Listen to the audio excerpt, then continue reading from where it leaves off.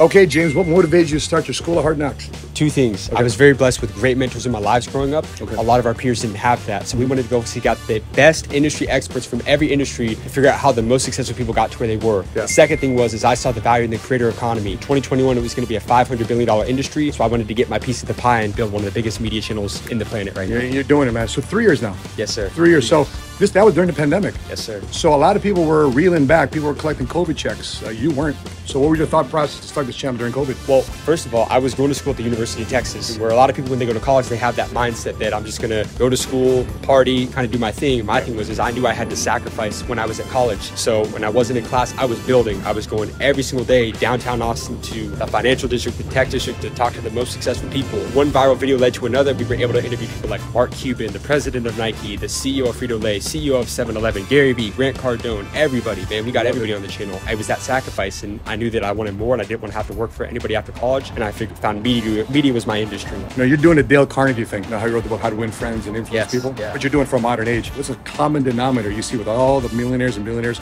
you've been talking to?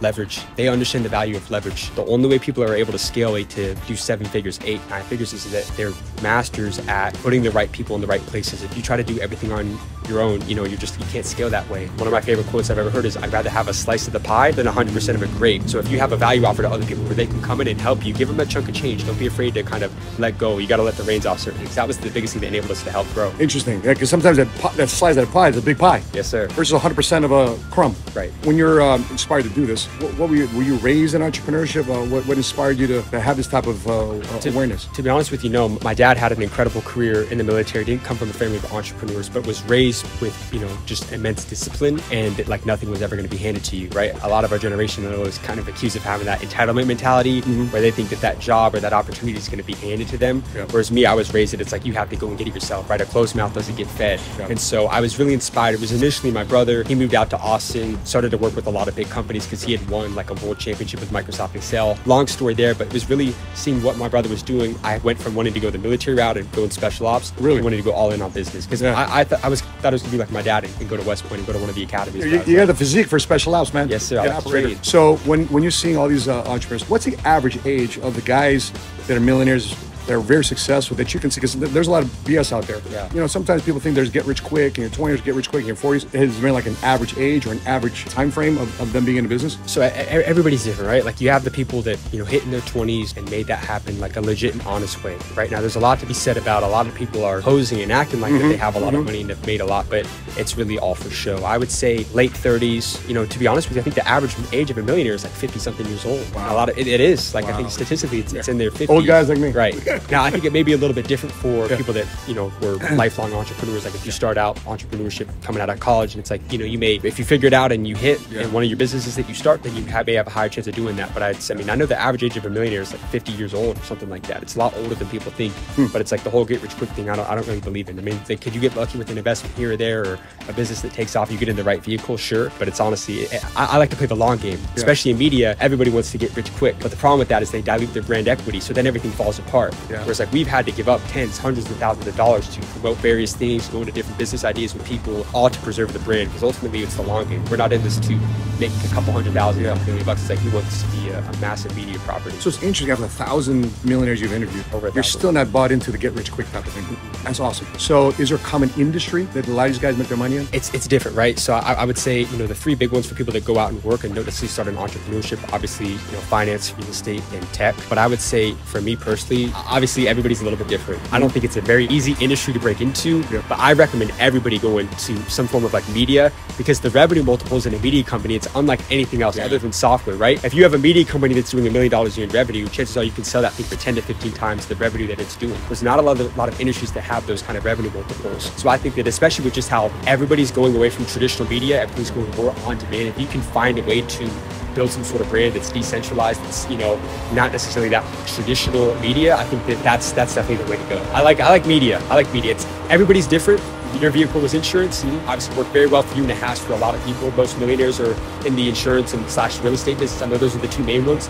But for me personally, I think right now, if you can get into it, I like media. That's my view. So one last question. If you were to do this all over again, what have you learned the last 3 years doing this that you would adjust and do differently? The absolute number one biggest thing that I would have done starting out was realizing that the most important thing that you can do as a creator and when you're starting out on social media is own that data as soon as possible. The data. Because if TikTok goes, right, we have 1.7 million followers on TikTok. If we lose TikTok, well, there's 1.7 million people. But if you own that data, you have them in an email list, those people never go with you. Then, like I said, I mean, there's newsletters. People have a couple 100,000 people on a newsletter that are selling for $10 to $50 million. It's like, that's unheard of. And people don't realize that just an email list can sell for that kind of money. But if you can know that, hey, this person, John, who follows me, is a single father. He's 35 years old. He loves to invest in real estate. He makes $110,000 a year. That's very valuable to companies and people that want to advertise. Owning the data would be the fastest thing that I would do. In terms of from a content perspective, I think the biggest thing that we did well is right out of the gate, it was all about consistency. It's quantity versus quality early on. I tell people that you don't, unless you're making Steven Spielberg quality content, you need to be posting at least every single day. Once you find that winning piece of content, 10x it and double down and don't look back. But make little pivots along the way, right? We were stuck at 150,000 followers on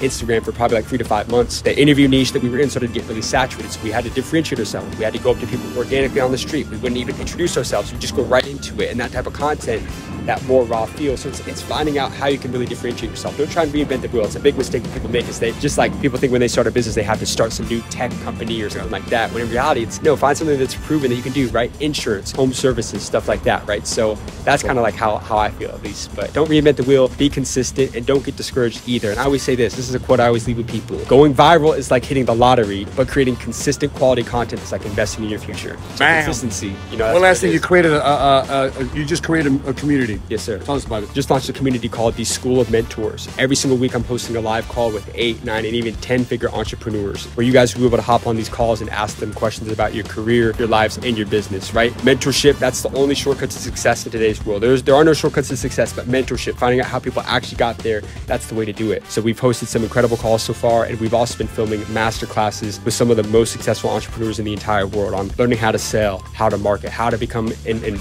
preserve yourself as a CEO of a big company, right? Digital closing, all these things. So the School of Mentors, only $30 a month. I mean, the value in there is just, I'm very transparent about price just because it's the value there is just ridiculous, you know? So that's the School of Mentors, guys. Come on, man. Go check it out, guys, man. Awesome. That's good, man.